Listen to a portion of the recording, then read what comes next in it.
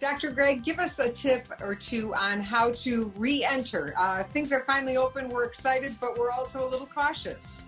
Yeah, I mean, I think the biggest tip that I would give to everyone right now is figure out what your own comfort level is with re-entering into society, whether it has to do with restaurants or the zoo or the beaches.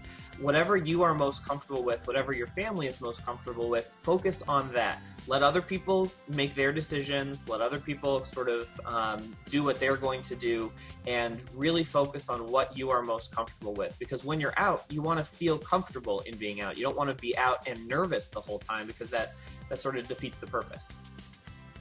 And why do you think we're feeling a little cautious? I thought we were all going stir crazy in the house. We were. I know certainly we were at my house, but I think we're cautious because we recognize that even though things are opening back up, it doesn't mean that everything is 100% safe.